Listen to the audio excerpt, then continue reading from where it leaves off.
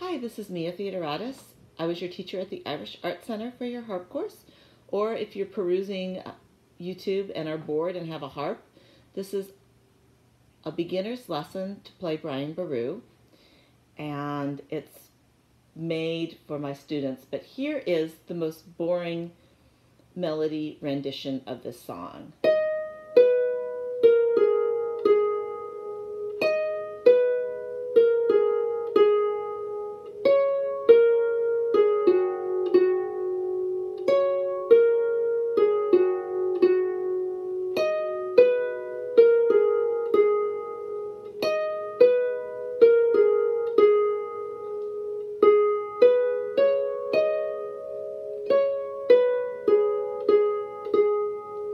Okay, now here are some hints to get it.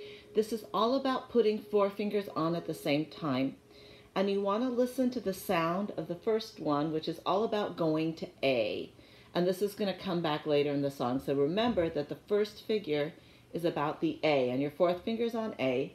Your thumb is high on the E. Then there's 3 strings between the E and the C, which is on the 3rd finger, and then you have this little scale. And you want to take it on and off and memorize that shape and then play it. Think about the sounds it made to put all 4 fingers on.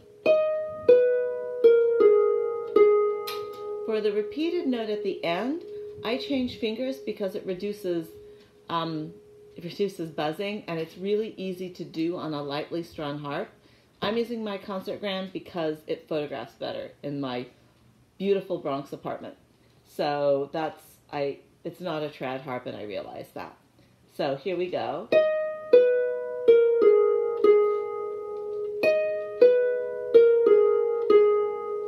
And think the first part of Brian Boru is in pairs. And then think about the shape you did for the one that ended in A. And now your whole hand, you're going to take that shape and go down a step.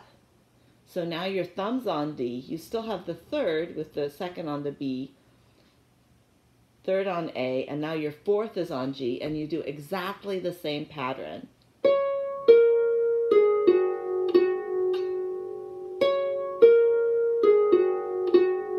And you want to think this particular variation in 2s.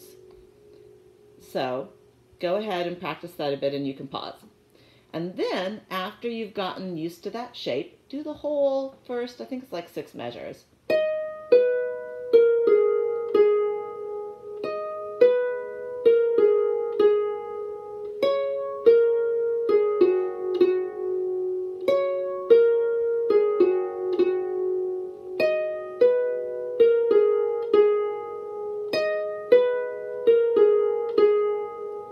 Always stop after those 6 measures, because otherwise you might think of it all as in a loop. So it's always best to stop. And also, one of the goals of such an easy piece is to really just let your hands, after they're done playing the string, to just make it do nothing. Nothing is so important in music.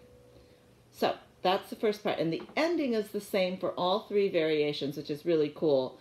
Because if you're playing in a session, you can drop out for a variation if you don't know it or you get lost, and come in for the ending.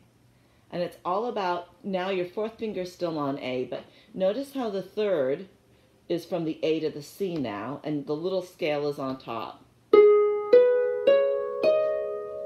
So it's the same thing, but going up. Try that a couple times and get used to the shape. And the whole ending, you have choices. For me,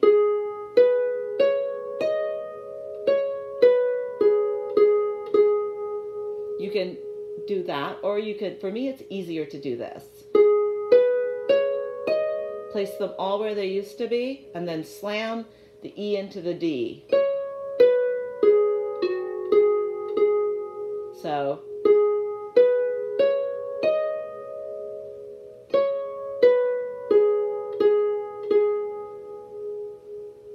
here's the whole thing again. And remember, this is the very square version. once you learn it, you can improvise on it and make it your own. Listen to the Chieftains. Listen to lots of pipers do it, because they, with such a simple melody, there's a lot of room.